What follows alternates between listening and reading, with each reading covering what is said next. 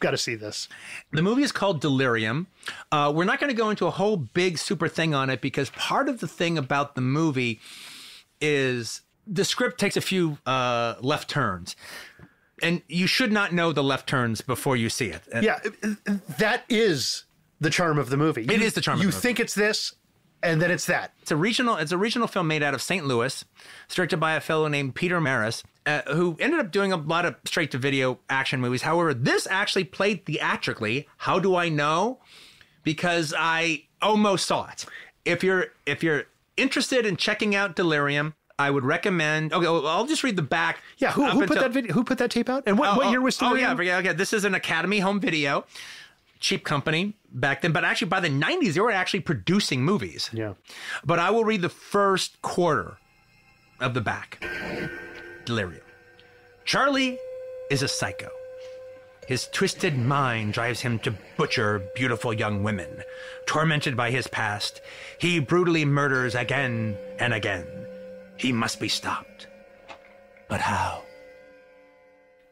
And then I stopped. I didn't go to drive-ins that often. But at some point in the early 80s, usually when I went to a drive-in on my own in the 80s, it was because they were showing like some movie as a second feature that you couldn't find anywhere else. Or it was like a triple feature. So like 3 exploitation movies back to back, Sleepaway Camp and Brain Damage and Delirium. That actually might have been the triple feature, frankly, to tell you the truth. So I went to see them, and then Delirium was the third movie. And yeah, I'd never heard of it, but sounds like a horror film.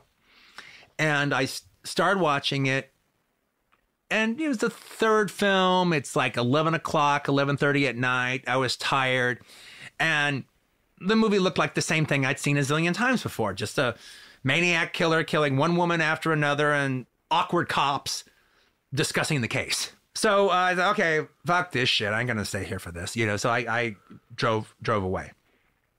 When I'm watching Delirium, I did not recognize the title, but I recognized Charlie. So when I was watching the movie, wait a minute, this is that drive-in movie. Once Charlie stole the car, that's when I realized, oh, this is that movie. I walked out on this. I drove out. I drove out on this. I drove out at the bottom of the triple feature because I recognized Charlie. You got your headlights on. You're going over all the bumps in the drive-in. Then I recognized the title. I recognized Charlie, and it was the driving scene. That was when I realized, holy shit. Little did I know how wrong I was by leaving the movie because I thought it would be one note. This is really a movie that if you're like out looking for it and you're listening to this right now and you're like, I'm going to look it up and I'm going to look up information on it. I mean, you might not want to. Yeah. No, actually, there's a new Blu-ray of it that just came out. Do not read the back of it. Do not read any advertisements on it.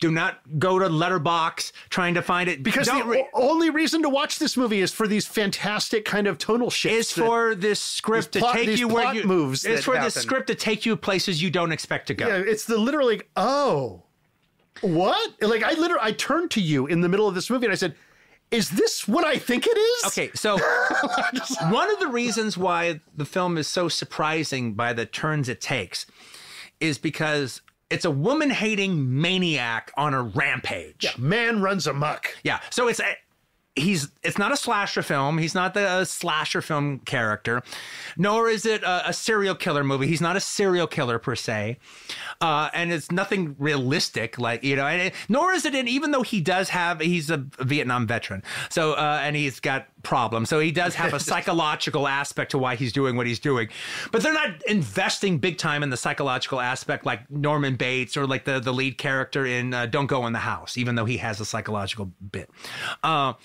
He's just a woman-hating maniac killer on a rampage. He kills a woman. He walks down the street. He keeps going till he bumps into another woman, and then he kills her. And then he bumps into some other people. He kills them. He bumps into another woman. He kills her. Now, it just so happens that on this killer's path, they managed to find young gals wearing short shorts that periodically show up every 20 minutes. They're all blonde. It's a universe of blonde. Oh, the hitchhiker's not blonde. Oh, yeah, I guess, yeah. The hitchhiker is Hitchhiker's a brunette. Brunette. And the movie sets itself up that is what it's going to be. So the killer is just going out, wiping out all these women. And then there's the cops. Yeah. That are like who know that this killer is out there, and they're starting their investigation. And there's a woman who actually knows what he looks like, who kind of turns them on to who this guy is. And so now they got to protect her. But the thing about the murders that the guy's doing, one of the things I like about the murders is the fact that there is a real, I've used the word cynical and nihilistic in a bad way in talking about Moonraker. Here I'm using it in a good way. Because it's a nasty piece of work, the whole first 20 minutes of the movie, because it's not trying to be a slasher film. It's not trying to be a maniac movie. It's not trying to be a serial killer movie. It has the feeling, it has the nastiness of an early 70s roughie about a killer. And what a roughie is were early X-rated movies that they came out with in the late 60s and the early 70s, that while they had a sexual vibe, they also had a violence vibe. Mm-hmm. They're actually emphasizing the misogyny of it.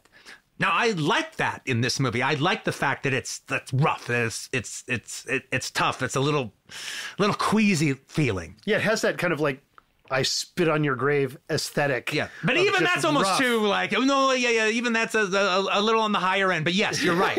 You're right. On the higher end. That is a little on the higher end. You're right. But one of the things I like about that in the terms of this movie, aside from just I like roughness like that, especially in violence, is it also sets you up for the one note quality of the thing. Well, it's just going to be him just killing this one and this one and this one and these stupid cops trying to figure out who he is. And I've seen many movies that's the whole film. Yeah. When it first started, what I was thinking in my head was, why does Quentin think this is so special? Yes, exactly. It's like everything else. Okay. And I was kind of humoring you at the beginning. Mm-hmm. And I was just getting into the very good practical gags that they do. Yeah. Which for a little regional movie, a low-budget movie made at this time period. The killer is a guy named Charlie. He doesn't say a word in the whole film. I'm not saying the guy's giving a good performance, but he's effective. By sticking to his one-note performance, it accumulates. And the cops, like a grimy Michael Ontkian or something like. And the cops get better and better. A lot of these regional movies, they shoot them more or less in order, and you can see these untrained actors be awkward at the beginning, but you see them warming up to it. You see them getting better and better. You see them getting more comfortable being on camera, having a good time, kind of getting into it, and I actually ended up, by mid-movie, I ended up really liking those cops. I actually thought they were pretty good. Well, yeah, and I really liked the lead girl in it, too. But its one-note aspect of it is part of its effect because the movie has other fish to fry. It has more of a story to tell. Which we cannot get into. Which we cannot get into because that's going to ruin your enjoyment of it. And which is so frustrating for me because those moments are so that's the stuff you want to get more into detail about. Yeah, and those are the things that absolutely make this movie 100% personal propaganda as opposed to corporate propaganda. And it stays with you. It has something to say, this movie. And Peter Maris does a really good job. I've never heard of Peter Maris. Who is he? Well, he ended up directing. This is his first. I know it's a little regional movie, but this is his first movie. But he ends up directing quite a few movies that go straight to videos, all leading up into the 90s. And I've watched the first half hour of one of them, kind of a big budget movie for him called Hangfire with Jan Michael Vincent and Brad Davis and a whole slew of slumming supporting actors. And that's a pretty good movie. Well, one thing that's kind of funny about Peter Maris's later career is he seems to stay on the same story. So it's like one movie is called Terror Squad is a bunch of Libyan terrorists take over a nuclear power plant. And so like Chuck Connors has to stop them. Yeah, who else? All right. And then this movie Hangfire, a bunch of escaped convicts take over a town, and Brad Davis, the sheriff, has to stop them. Yeah. Then another one is John Schneider. It's called Ministry of Vengeance. And John Schneider is a priest, and then a bunch of Arab terrorist kill his wife and he goes on a rampage. That sounds great. I would totally see that movie. Yeah, me too. That sounds awesome. It has one with Linda Pearl and James Tolkien. You know, the bald guy from Top Gun. I can't believe I gotta give you guys a shot. Yeah, I'm saying both of you to Top Gun. That guy. The guy's always rubbing his head. I can't believe I'm doing this. I can't believe I gotta do this. So it's like, I can't wait to watch Hang Fire with Roger, so we can actually watch Peter Maris with a budget and like the closest thing he will ever come to like a genuine Hollywood production. I don't think this is giving too much away, but and I think we already said it. Charlie is a Vietnam vet. Yes. And they have that great gag with the guy going on the hand. Well, okay. Well, also one of the other things that makes me appreciate Delirium big time is one of the things that I love in cheap movies is cheap movies doing Vietnam flashbacks. Yeah. I never do not like cheap movies doing Vietnam flashback. Yeah. And the cheaper, the better. Yeah, in the kind of brush outside of St. Louis. Yes. Okay. That's Vietnam. Yes, okay. So whether it's Delirium or Thou Shalt Not Kill Except... frankly... The only cheap movie to pull off a Vietnam flashback that actually is legit is Brotherhood of Death. Yeah. They have a really good Vietnam flashback. The thing about Delirium that is absolutely positively ridiculous is the entire story you hear about him the night before. Because you just see him as a raving lunatic that every woman he sees, he kills. But apparently the night before... he's like vibing with a girl and they're really hitting it off. And like he's partying with her and her roommate. And like, who the fuck is that guy? What? And it never mentions what set him off to such a degree that now he's just a Terminator on kill. Okay, I will mention one thing, a scene that doesn't give away anything. Because it's a pretty good scene.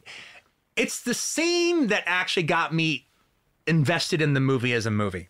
The girl tells the whole story about, well, you know, she's like secretary and the guy came asking for a job and then he was led into his boss's office and then they had a talk and apparently he filled out a job application. And he comes out and everything seems pretty cool. Like it sounded like he had a good meeting with the boss. Again, we don't see any of this. This is all just a woman telling us. But then, you know, so she goes out with her roommate and they're in a club, they're in a nightclub or a bar or something. And then they come across this guy. They go, hey, how you doing? Hey, how are you doing?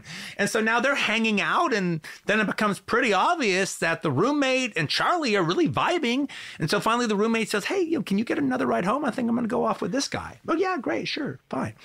And then it goes off and then she comes home and then finds her roommate dead. And then she starts talking to the cops and saying, maybe this Charlie guy did it. I don't know. But it was the last person who was with my roommate that I know. So do you know his last name? Well, no, Charlie never said his last name. But, you know, he came and saw my boss. He filled out a job application. Well, okay. So they call up the boss, wake him up in the middle of the night. He goes... and he kind of stonewalls them. I don't know what you're talking about. I talked to the guy. He didn't have any references, so I threw him out. Really, huh? So it's the next day. I actually really like that actor. Yeah. Well, that's what I'm saying. Okay. So it's like, but we haven't met the guy yet. Yeah. So the cops are like, well, let's go down there and let's talk to the guy personally. All right. So they go down and he's like, yeah, I'm sorry. I really can't help you. You know, he didn't have any references. I don't hire anybody with references. So I told him to go. Well, you know, your secretary says he was in here long enough that she was under the impression that he filled out a job application. No, there's no point. I'm without references, there's no point in hiring him. So I didn't even bother. I just sent him out. Okay, so did he say his last name? Well, I can't even remember if he did. I mean, he probably did, but I'm sorry. I can't help you. I don't remember it. And the cop goes, look, man, this man brutally murdered this woman. It's terrible what he did to her. It's the roommate of your own secretary. And you can't give us any more than that? Well, I'm sorry. I can't remember. I'm sorry, but I can't. You are the only person to see this person. They're going out. They're killing people all the... Well, what the hell do you want me to do? This guy stonewalling the cops is a really good scene. It's when I started liking the cops more. Yeah. It's when the acting all took a turn for the better. Oh, and later on, even when he's alone on the phone, when he's delivering like his lines on the phone. And I like that guy. I like the guy through the whole movie. He's getting completely agitated. Like he's the only one who's having to deal with the shit that's going down. One of the things I like about this movie is that, you always hear like, man runs amok, kills two. And you're like, God, he didn't really run amok very well, did he? Like, if I'm going to run amok, I'm going to like kill at least 15 or 20. Maybe I shouldn't say that. Maybe cut that part. No, don't cut that. But like in this movie, man runs amok. Man runs amok. Man is running amok.